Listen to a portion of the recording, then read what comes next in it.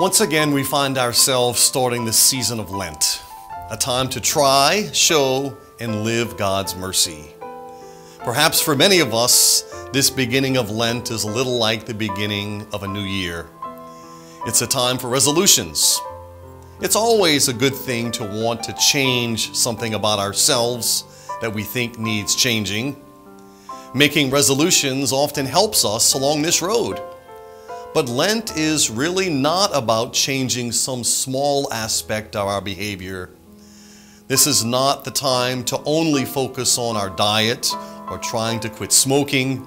We can do those things any time of year. But Lent is about a change of mind and heart, not just changing some habits we may have picked up along the way. Our gospel for the first Sunday of Lent encounters the temptations of Jesus. Some temptations are easy to recognize. They're big and brash. There's no way we can miss the fact that we're being asked to ignore what is the right thing to do. Temptations to infidelity, dishonesty, greediness usually fall in this category. We can easily see where they're leading, and where they're leading is always down the wrong road. But the most dangerous temptations are often those not so obvious.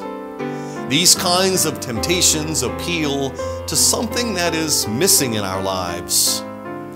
They often come because we've allowed holes to develop in our lives. The man or woman who has stopped working at the marriage relationship may find themselves unprotected when someone new comes along. The person who is afraid of friendships and so basically lives a very isolated life creates an empty space, which is open to all types of temptation like pornography. It also creates a space that is open to the temptation of greed and possessiveness. These temptations offer false security, comfort, or intimacy. They promise to fill that terrible loneliness which has been created by a life lived in isolation from family and friends. Or they pretend they will fill up our empty spaces with things.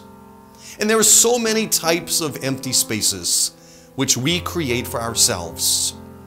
These are dangerous places and open to temptation. But there is an empty space which we do not create. This is the space that God has placed within us. It is a restlessness, a yearning for completeness, which only God can satisfy. It's really a sign that we're made for more and will never really be satisfied until we come face to face with the God who loves us. The danger lies in trying to fill this empty, God-given space with things not of God. This is where we can easily get into trouble. If the emptiness is seen as too much to bear, we try to stuff it full of things or people. We can see examples of this all around us: materialism, consumerism, addictions, the search for intimacy, security, shallow relationships, and so on.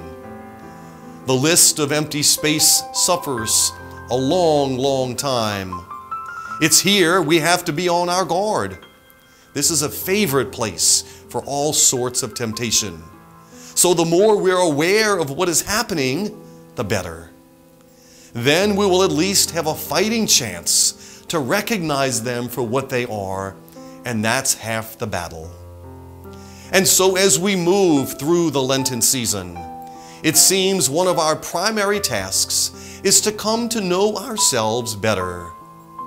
This year of mercy encourages us to reflect on how God has bestowed mercy on each one of us, and in turn, how we, you and I, are called to allow that mercy to flow through us and be shared with those we encounter daily.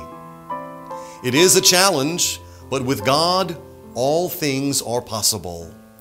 It's a time to try, show, and live God's mercy. May God's blessings be upon us as we journey through the 40 days of Lent, striving to be his humble, simple servants.